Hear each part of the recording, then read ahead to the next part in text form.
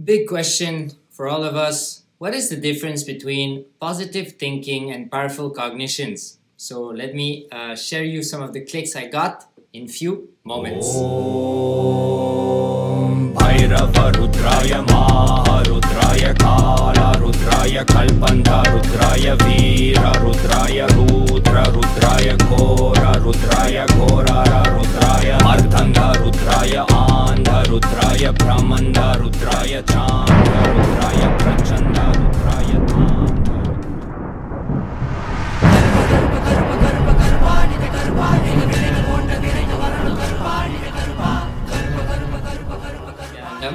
I welcome you with love and respects and the blessings of my Guru, His Divine Holiness, Bhagwan Shri Nithyananda Paramashivoham. Positive thinking, powerful cognition. So Swamiji has always been talking about powerful cognitions, and one of the main reasons why I felt that Swamiji was doing that is to give people some more understanding about what is light spirituality and real seeking. So before meeting Swamiji, I did encounter different groups, and people had this very oh, you know, I love all, this is all beautiful, and this very like a positive way of deciding to engage with life only using positive visualizations.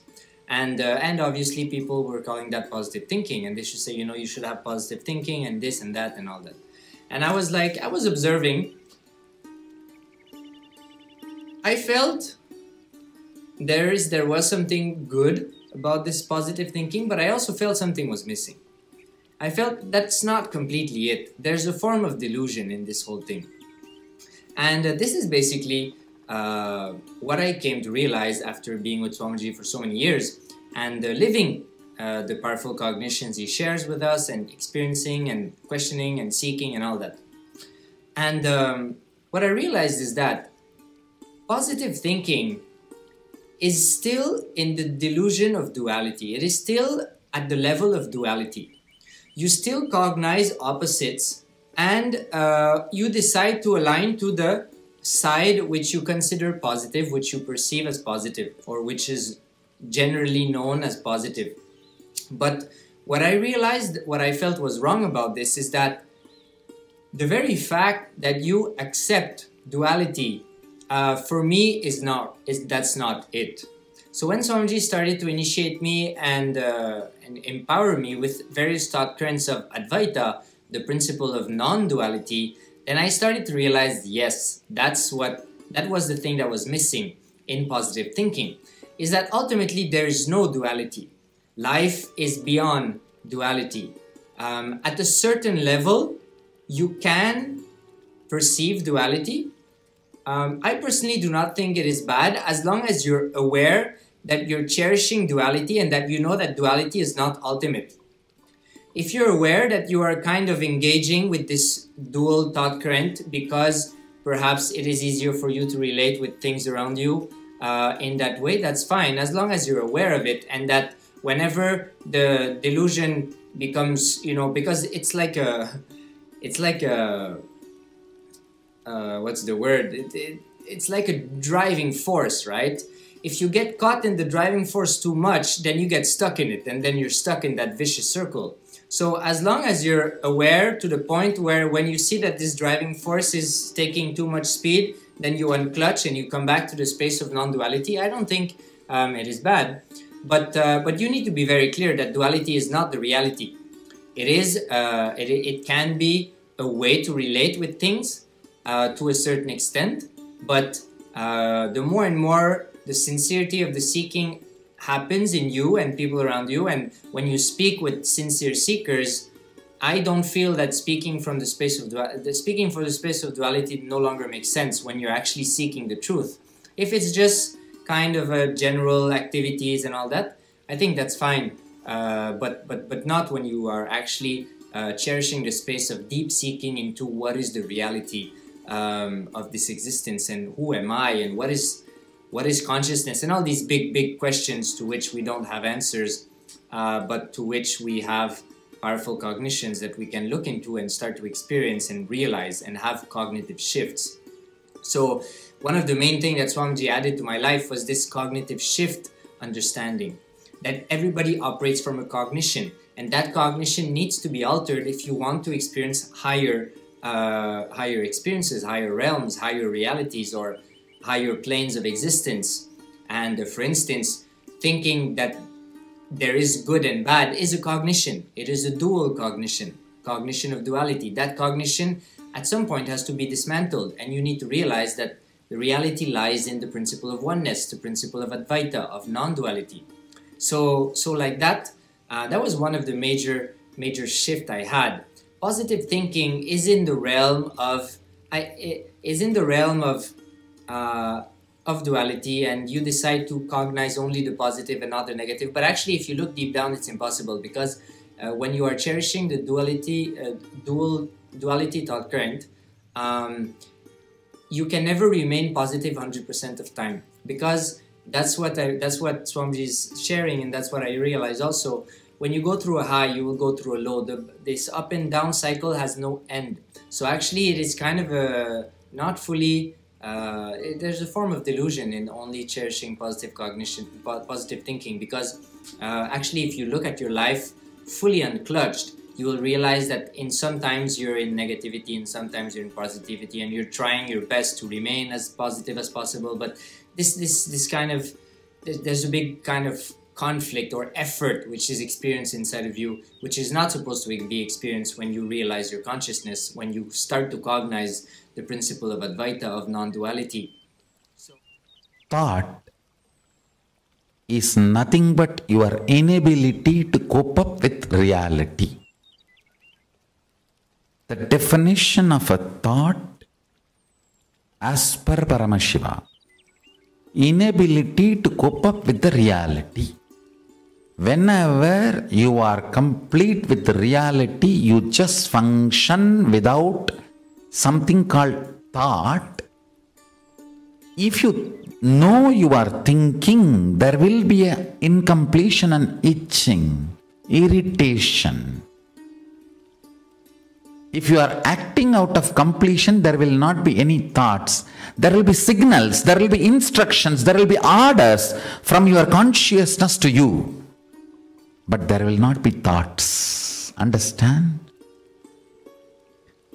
Signals coming from your consciousness, instructions, orders, commands coming from your consciousness to function, to be alive, to be active, to do something, is not to be confused with the irritating, itching, confusing, incomplete, internal incompletion thoughts or thought currents. Listen.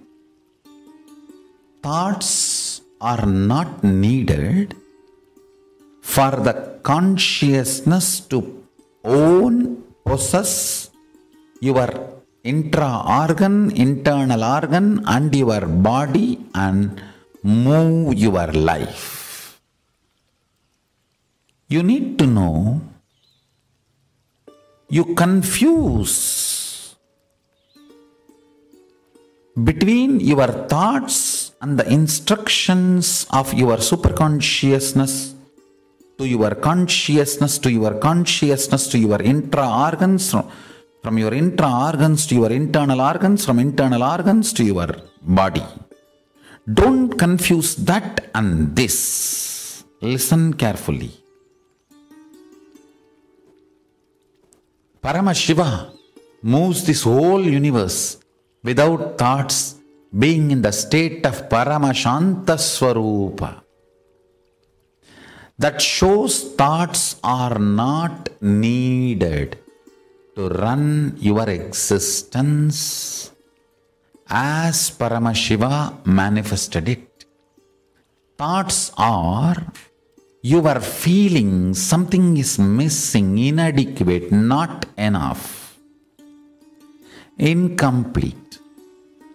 That insecurity, suffocation, incompletion, that generates something cranky, worms going in your brain,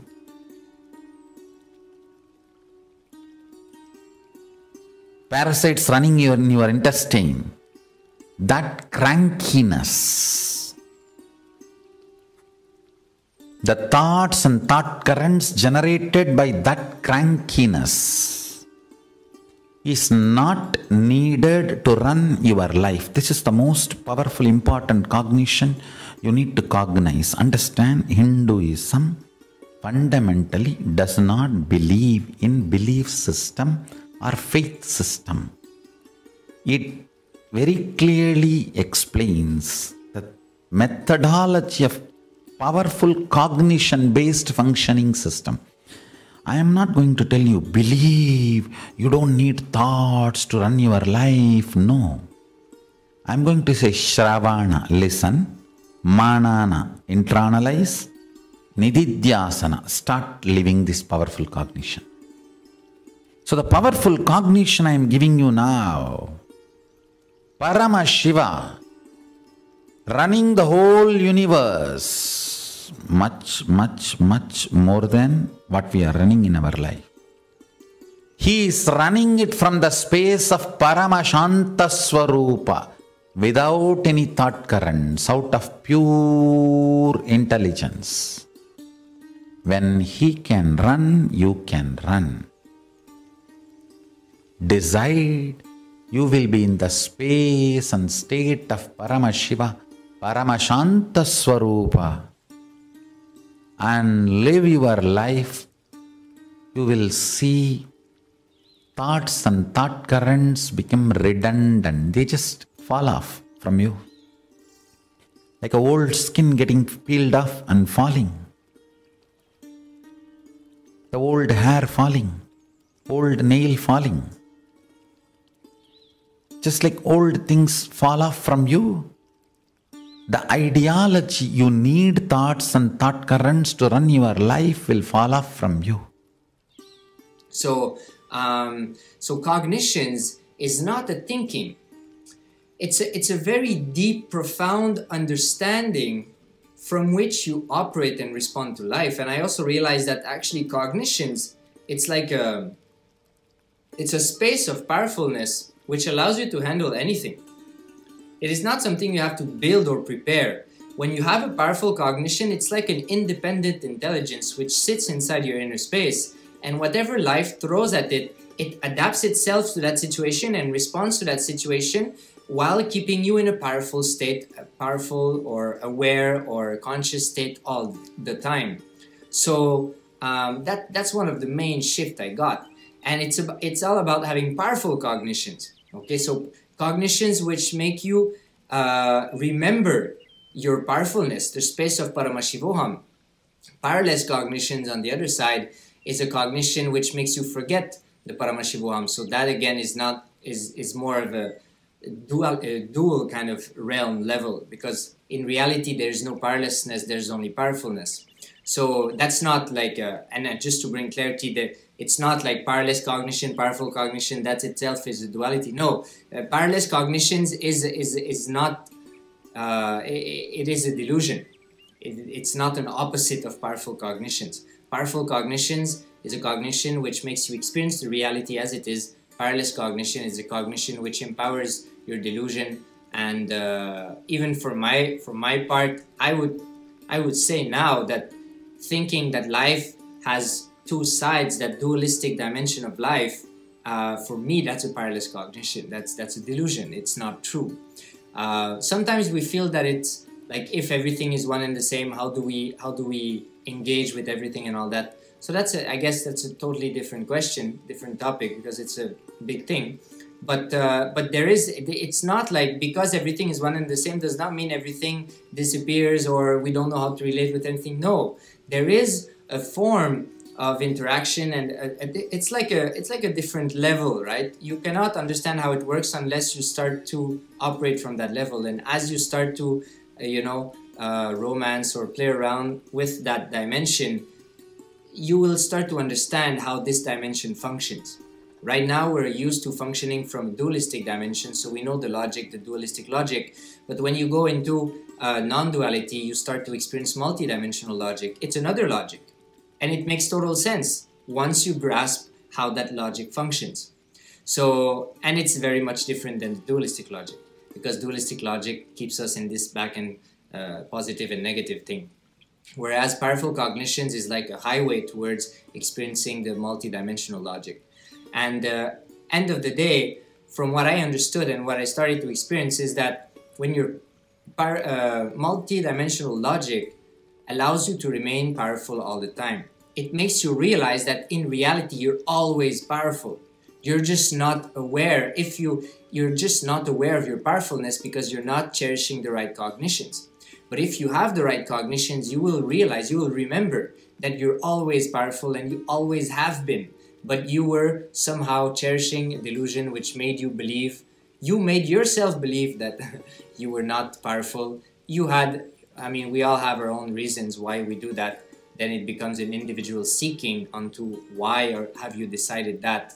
And then to decide to stop to decide to cherish the powerlessness and to come back to that space of powerfulness, which is our authentic, natural space, which is the experience of pure consciousness, of Paramashivoham.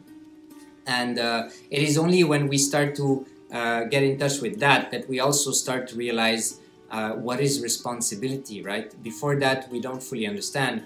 But when you start to shift towards the multidimensional logic, you start to realize what responsibility actually means. When we say Paramashiva is responsible for the entire universe, what does that mean, right? So, so inviting you to look into that, and perhaps, if you have any questions regarding this positive, negative, powerful cognitions, multidimensional logic, dualistic logic, feel free to drop them down below. I'll do my best to answer and to share my experience and what Swamiji has shared with me in various ways with all of us. But if you don't listen to his satsang, then perhaps you would have missed some of these powerful cognitions. So yes. So that being said, thank you very much for watching. Inviting you to subscribe, click the bell icon, like and comment. And I'll see you in the next video. Thank you very much again. Nithyananda. Om Bhairava Rudraya Maha Rudraya Kala Rudraya Kalpanda Rudraya Veera Rudraya Rudra Rudraya Ghora Rudraya Ghorara Rudraya Mardanga Rudraya Andha Rudraya Brahmanda Rudraya Chanda Rudraya Prachanda Rudraya Tanda Rudraya Shura Rudraya Veera Rudraya Bhava Rudraya Bhima Rudraya Atala